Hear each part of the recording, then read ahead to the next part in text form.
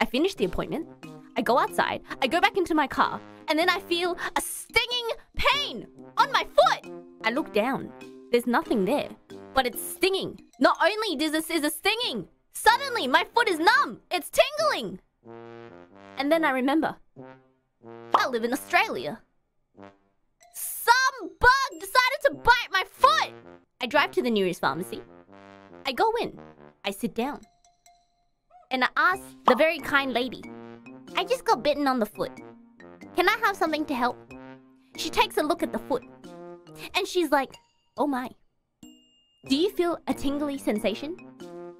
And I'm like, yes, it's also stinging. And she said, oh my. You should go see a doctor. I don't have time to see a doctor. And she's like, you should draw a circle around the area you were bitten to see if the bite is gonna spread. So I go home. I take antihistamine. I draw a big circle around the bite. And now I just look stupid. The redness has subsided and I don't think it's spreading. I also look ridiculous with a circle on my foot. But yeah. It's subsiding. The pain is also subsiding.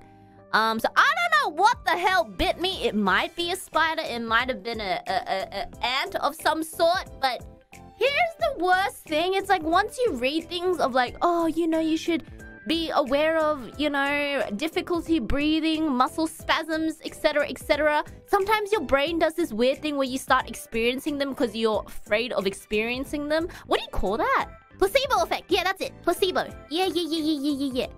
Oh, so I was literally reading all these articles about, you know, when to be worried about a bug bite. And they were like, oh, you know, if you have muscle spasms. And then I started feeling my muscles spazzing in my left leg. And then they were like, oh, if you have difficulty breathing. Suddenly, I just couldn't breathe. Then you get anxiety, which makes your heart race. And your breathing becomes heavy. You're right! My God.